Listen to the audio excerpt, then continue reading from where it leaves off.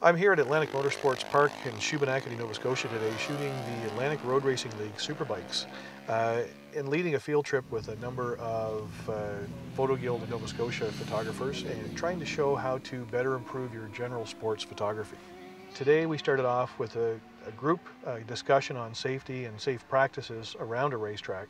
There's lots of dangerous vehicles running around and lots of things happening all the time. So you need to be aware of your surroundings at all times and make sure that you stay out of the path of the motorcycles.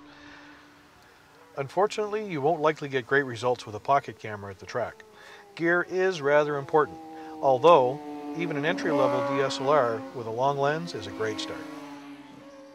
So one of the main things you're going to want to follow, one of the main techniques you're going to want to use when you're shooting any kind of fast-moving sports is what's called panning.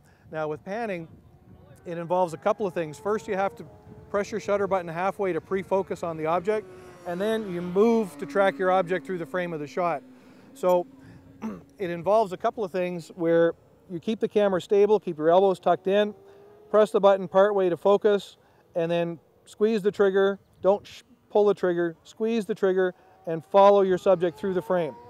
If you can do that, you'll get much clearer, much sharper, more interesting pictures when the background blurs, but yet the motorcycle or the object in the frame is nice and sharp and still looks like it's doing something.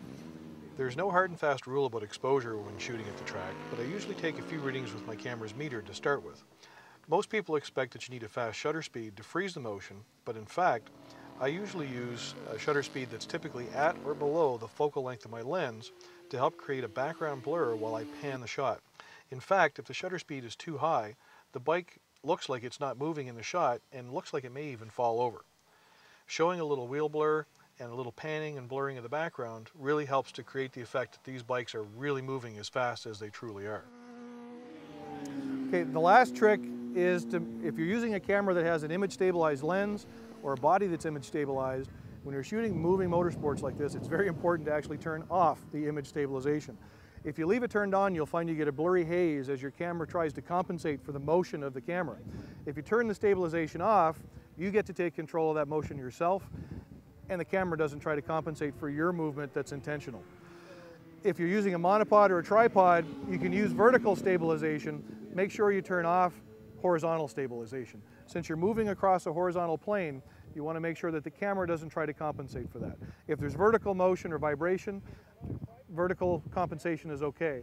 If your camera just has an on-off switch for image stabilization, turn it off. You'll find you get much better results in your images because of it.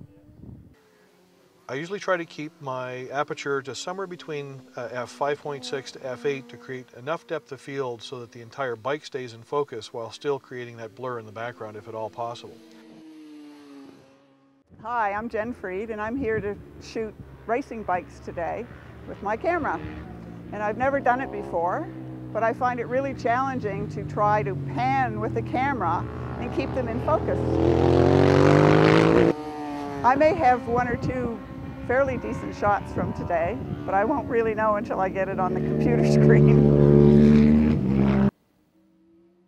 The last thing to talk about is some compositional issues, and how you compose your images is actually very important depending on who you're actually targeting the shots for. If you're looking to take pictures and get them to the racers themselves, the racers want to see themselves front and center in the image. So the traditional rule of thirds goes out the window.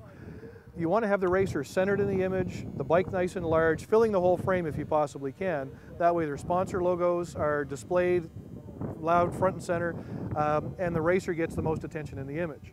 If you're shooting for competition or for other camera clubs and such, you want to make sure you try to follow the rule of thirds, place the bike so that it's moving into the frame, and there's space on the, whether they're moving to the right, you want space on the right of the frame. If they're moving to the left, you want space on the left of the frame so they have room to move into. You don't want empty space behind the bike, you want empty space in front of the bike so it looks like they're moving into the picture.